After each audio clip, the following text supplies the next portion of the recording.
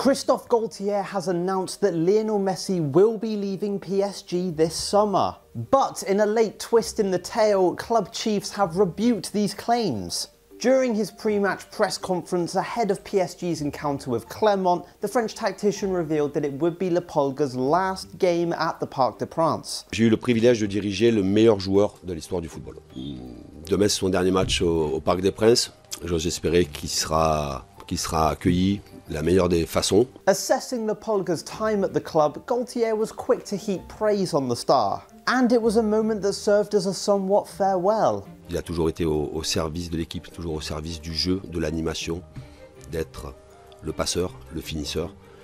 Et que, je le répète encore une fois, pour l'entraîneur que je suis, ça a été un grand privilège, non pas de l'entraîner, de l'accompagner tout au long de la saison. However, just minutes later, the PSG press office assured AFP that Christophe Galtier had incorrectly expressed himself by saying that the game against Clermont would be Lionel Messi's last at the Parc des Princes for PSG. Lionel Messi's future at the club has been a topic of intense scrutiny in recent weeks. With his current deal in the French capital set to expire on the 30th of June, he's yet to make any other announcement on his next steps. According to the latest reports from Le Parisien, there's nothing to suggest that the 2022 World Cup winner will be staying at PSG. Questioned relentlessly on this topic, current Barca boss Xavi revealed that he believes Messi will make a decision in the coming days. Speaking to Mundo Deportivo, he reassured both La Pulga and the club's fans that Lionel Messi would be welcomed back at the Camp Nou with open arms. I've already said it on a number of occasions, the door is always open, but at the end of the day, we need to leave him to it.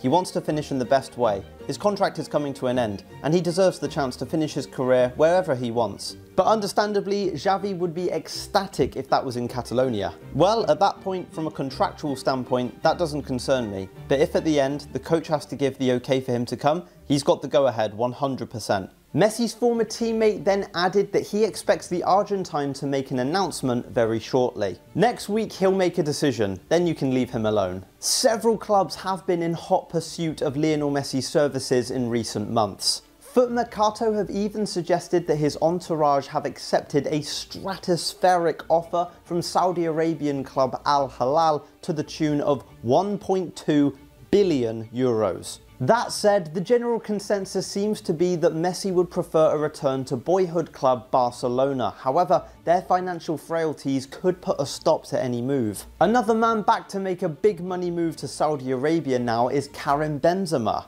And in ever cryptic fashion, he refused to neither authenticate or deny these claims. Speaking to Marca, he evoked recent speculation on his future.